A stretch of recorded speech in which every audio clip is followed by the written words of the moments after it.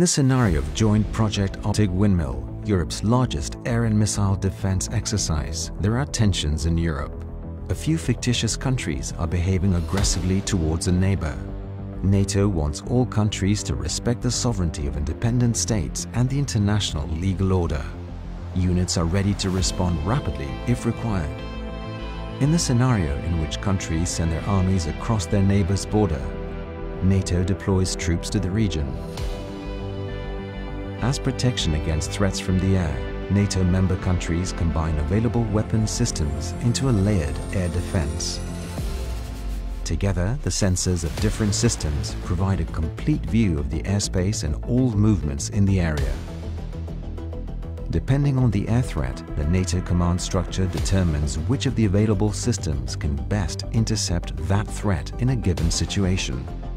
Because it's not always clear whether an object actually poses a threat, action can sometimes be taken only at the latest possible stage. And also because of scarcity and costs, some systems must be kept in reserve for as long as possible. Stinger systems can provide short-range protection for ground troops and are relatively cheap. A Norwegian advanced surface-to-air missile system can intercept aircraft or cruise missiles at a medium range if it is clear at an early stage that something poses a threat. And Patriot systems and air defense frigates are available for interception at an even earlier stage or at a higher altitude. Such medium to long-range systems can also detect and neutralize ballistic missiles.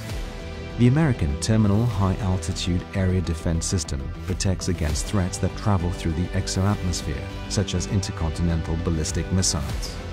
In combination with fighter aircraft, NATO therefore has a layered air defense capability that can counter the most modern threats. Air and missile defense is a scarce resource, but collectively, the alliance can create safe zones against any threat from the air to protect what we value. During the biennial JPO exercise, different NATO member countries participate with various weapon systems and staffs. Most of the exercise takes place in physical or simulated form at the Ground-Based Air Defense Command in the Netherlands. But there are also participants who are linked to the JPO network from their home base or area of operations.